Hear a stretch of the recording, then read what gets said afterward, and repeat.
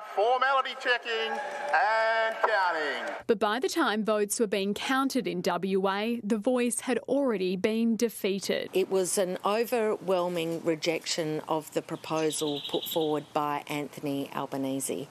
It was not a rejection of reconciliation. Whilst there is disappointment, there is shedding of tears, there is a moment to reflect, but then come together. Just 2 of our 15 federal electorates voted yes, Perth and the Teal seat of Curtin. I think that people in my electorate just could see that it was high return and low risk, and we did our best to get that messaging out there. Critics laying part of the blame for WA's resounding no on the state government's botched Aboriginal cultural heritage laws, backed and then scrapped by Roger Cook. The Premier does need to take some responsibility for this. Timing of the row over the WA heritage laws could not have been worse for the yes case. The lack of detail also a key concern. Despite cultural heritage, our Prime Minister was still unable to provide the details that the broader population wanted. We're more divided now than we were a year ago, and that sits squarely on the Prime Minister. If it had been 2 questions, then I'm sure the recognition question would have been passed. Premier Roger Cook didn't front the media today, instead posting on social media, calling the referendum a difficult campaign and urging everyone to look to the future. I think he botched it, and he knows he botched it. The focus now on a united way forward. Forming partnerships with Indigenous people at the community level and at the regional level, because that's where change will happen. What I think the Australian people want us to do, whether they voted yes or no, is to work across the Parliament to make sure we do have policies that do close the gap. Sarah Smith, 9 News. Just 2 of WA's 15 federal electorates had a majority supporting the Voice to Parliament. Here's Sarah Smith again with how your suburb voted. More than 1.3 million people voted in WA, and at 63.4%, our total no percentage was ahead of the national vote and the 3rd highest in the country. The Yes campaign had wins in 2 electorates, Perth and also in the Teal seat of Curtin. Like other states, the no vote increased the further we move away from the city. The massive Liberal-held remote electorates of Durack and O'Connor both recording no votes above 70%. Opposition also strong in the Liberal division of Canning.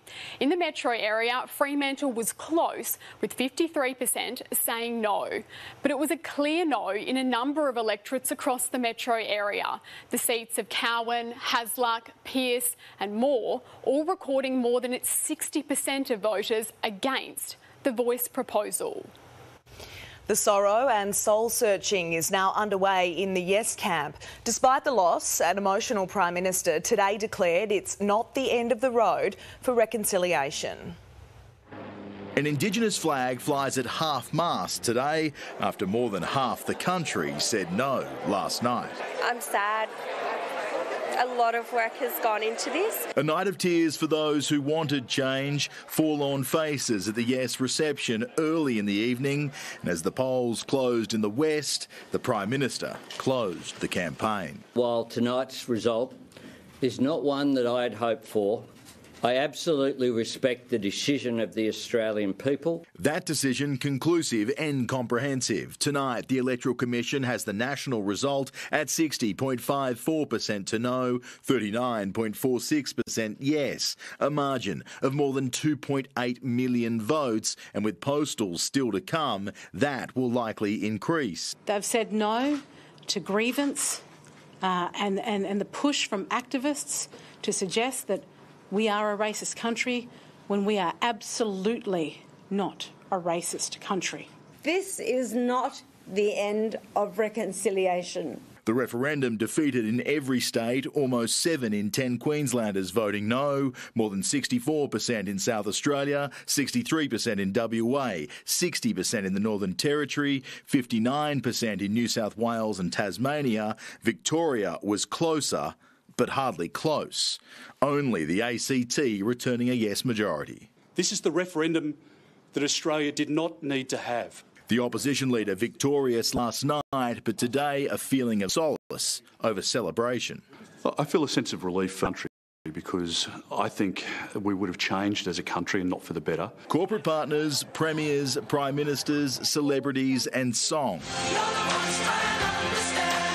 All upstaged by millions in the suburbs and the regions. And we were not able to reach you and cut through what has been the single largest misinformation campaign that this country has ever seen. No referendum has ever succeeded without bipartisan support, and no one had a larger impact than Senator Jacinta Nampijinpa-Price. We have to step away from grievance.